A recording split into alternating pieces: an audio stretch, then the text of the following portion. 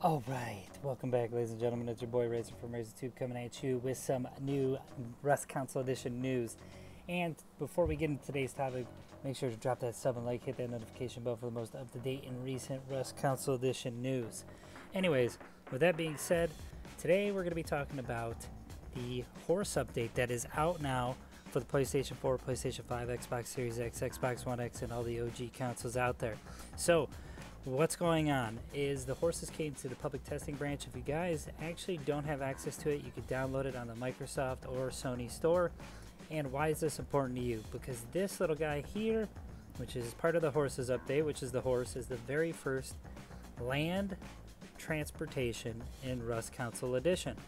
So with that being said, solos, duos, and trios are going to benefit from this because it's a means of transportation that can get you from monuments back to your base quick, from your base to the outpost quick, from your base to get gathering scrap quicker. There's a ton of options you can utilize. With that being said, we're also going to get a ranch update. This ranch update comes with NPC quests and where you could actually purchase all the items for your horses. So let's head over there now, and then we will talk about the ranch and all of its uses. So here is the ranch.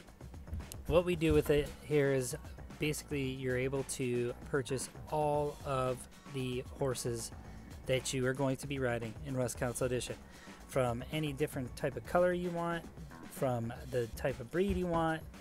You can get the horse that you need with different stats. Whatever the stats you want on the horse, it's here.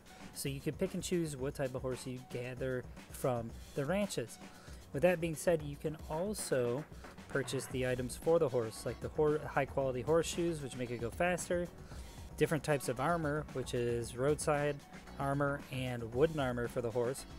The roadside armor, I don't know if it's like the PC yet, but it kind of weighed the horse down, but it stops it from getting murked pretty quick. But you can also purchase different types of saddles.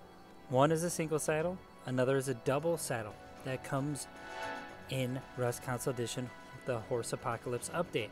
So if you go over here to the NPC shop, you can go ahead and purchase whatever items you want from him, whether it be the horseshoes, the saddles, or whatever, and get going on your journey. Now obviously it's going to cost you a little bit of scrap to purchase a horse and the items for the horse, but with that being said, on screen you can see right now how much each item costs. So you're looking at a saddle for 75, you're looking for the roadside armor like 100 scrap, and the horseshoes are 40 scrap. So, I mean, it's worth the purchase, especially if you want to get around the map fast. Are you going to be able to go around the map fast? You're going to be able to just traverse anywhere at any time as long as you can keep these little guys alive. Now, building a base and adding a little horse garage to it or stable to it is going to be vital in each and every wipe now, just so you could store the transportation. Now remember, you're going to have a stable with some food in it that you're going to have to grow in order to feed these little guys. But with that being said, this is going to set the stage for the future content that's coming to us very soon, which will be cars and minis, but more in particular is what's on the Rust Council community's mind is community servers. Now we know we're going to get that at the end of the year. We don't know when. Double 11 hasn't specified when that's going to happen, but we do know after the horse update we have one of three things that are gonna come to fruition. It's either going to be cars, which we already have electricity in place for, and we just need the car lift and the actual models of the cars in the game, and minis, which I don't think we're going to see until next year, but that's okay. And then most of all, and the most sought after bucket listed item in the Rust Council community's freaking mind is community servers, solo, duo, trio servers. But needless to say, now we can enjoy traversing the map a little bit differently, and you can utilize the horses as you want, whenever you want, as long as you have the scrap to purchase them. Now, are they going to be good to have all the time? Not necessarily. I think that horses in general and traveling the map is going to be a little bit more difficult depending on how they traverse up mountains and different types of terrain. But I think it's good if you just follow the roads and whatnot, because once we were able to get that terrain optimization, they were doing this to get ready for land transportation, such as horses and cars and whatnot. So, is the horse the best means of transportation?